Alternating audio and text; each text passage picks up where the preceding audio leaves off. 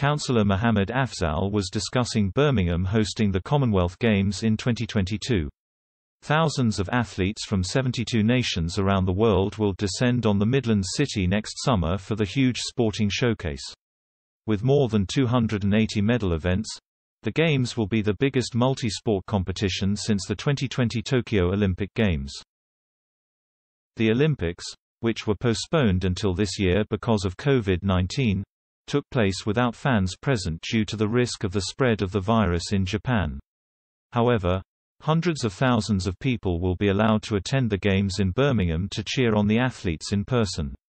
As well as sport, the Lord Mayor believes the Games will also exemplify the strength of the Commonwealth and the majority of countries' commitment to the Queen. He told Express.co.uk, "I personally think that still, the bond of the Commonwealth is very strong, and I think the Games are also playing a part. But I think the Queen herself is very instrumental. She is loved by all Commonwealth countries.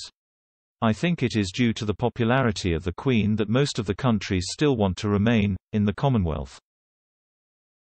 Obviously, even in this family, there is always one or two people who don't agree with the rest of the family. So, when we're talking about almost 60 countries, there is going to be one or two countries who are maybe feeling sometimes, a small minority in those countries maybe think, oh, we don't want to be in the Commonwealth. But the majority in my view do."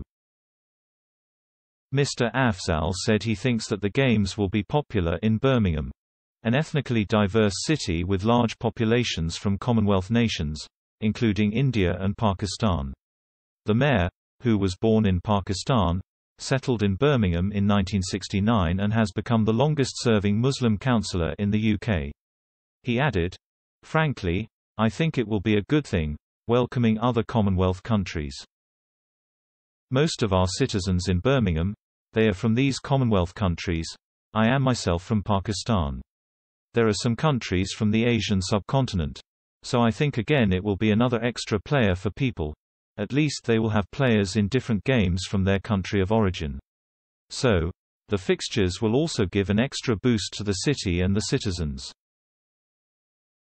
The Commonwealth as it is known today was formalised in 1949, with its roots dating back to the British Empire.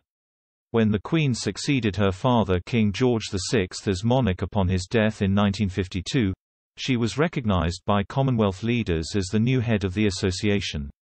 The Queen is still the monarch for 15 countries outside the UK, which are known as Commonwealth realms.